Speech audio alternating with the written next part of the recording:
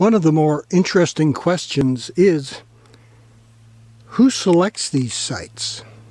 And who decides where it goes 6, 8, 10 inches deep and where it just goes on the surface in a thinner layer, an inch or two?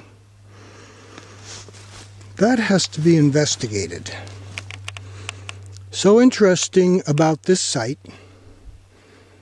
as you can see, it is just a mass of gnats, which are actually small dipterans, some mosquitoes, and some full-size flies.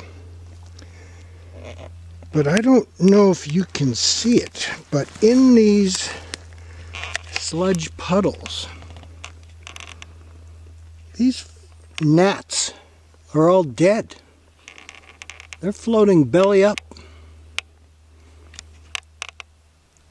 These might be the guys who are biting me and I get these inflamed red welts on my skin.